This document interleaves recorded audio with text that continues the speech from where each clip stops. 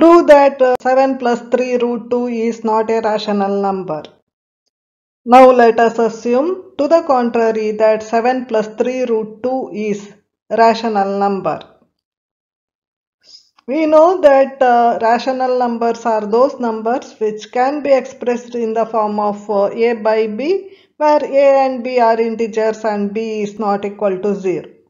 So now we can write 7 plus 3 root 2 is equal to a by b, where a and b are integers with no factor in common, means they are co-prime numbers.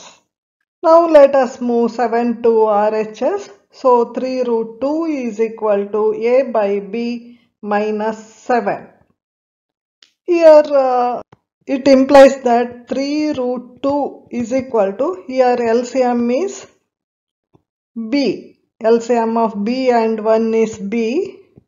So here let us multiply with 1. Here let us multiply both sides with b. So a minus 7b. So 3 root 2 is equal to a minus 7b by b. Now let us move 3 to this side. It implies that root 2 is equal to 7b upon 3b. We are retaining only root 2 in LHS because we know that root 2 is an irrational number. It is not a rational number. So root 2 is equal to a minus 7b by 3b.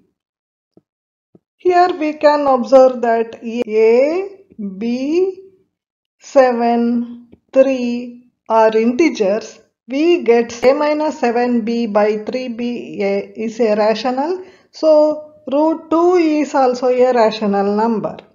But this contradicts the fact that root 2 is irrational.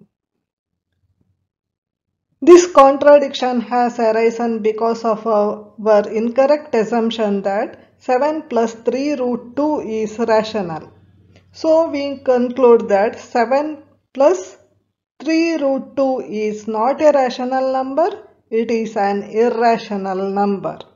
Hence proved.